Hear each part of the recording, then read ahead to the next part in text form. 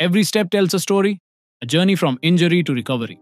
Today, we delve into the fascinating world of bone surgery, focusing on the two pillars of our lower limbs, the tibia and the femur. The tibia and femur are not just bones, they are the structural foundations that bear our weight and enable mobility. Understanding the surgical techniques associated with these bones is crucial, not only for medical professionals but also for patients navigating their recovery paths. Welcome to Ortho Implants for Life, your one-stop channel to learn about orthopedic implant industry. If you're looking to dive into the orthopedic implants industry or seeking valuable insights to excel as a professional in this field, you are in the right place. In today's video, we explore the surgical technique comparison, tibia versus femur. Before we go ahead, a quick reminder.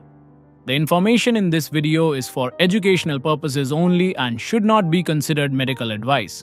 If you suspect a fracture or any bone injury, consult a qualified healthcare professional for proper diagnosis and treatment. Every injury is different and professional guidance is essential for recovery.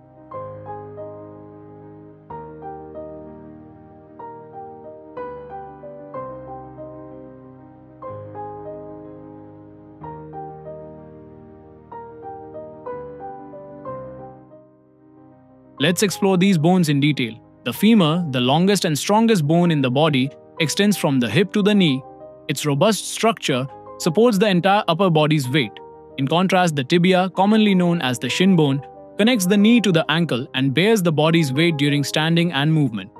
The femur's dense composition allows it to withstand significant forces, while the tibia's relatively thinner structure makes it more susceptible to fractures, especially in high-impact scenarios.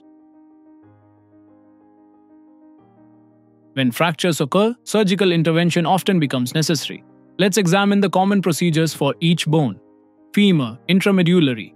Nailing. A metal rod is inserted into the marrow canal of the femur to stabilize the fracture.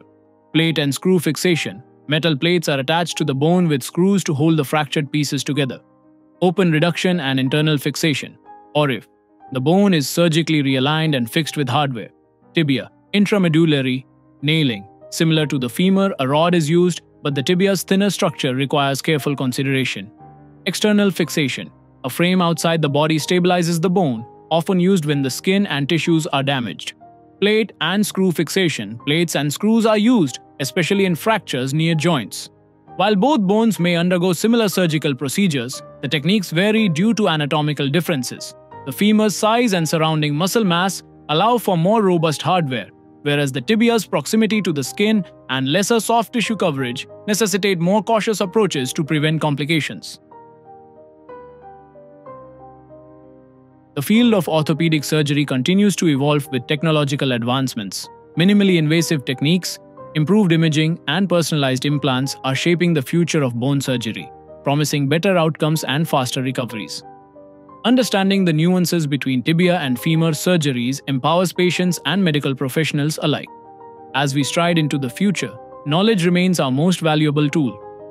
If you have enjoyed the video, like it, share it, and if you are new to our channel, subscribe it. Hit the bell icon to get notifications for all our upcoming videos.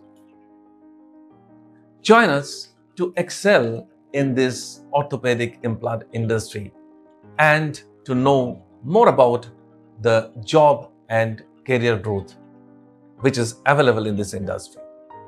Thank you. See you again next week.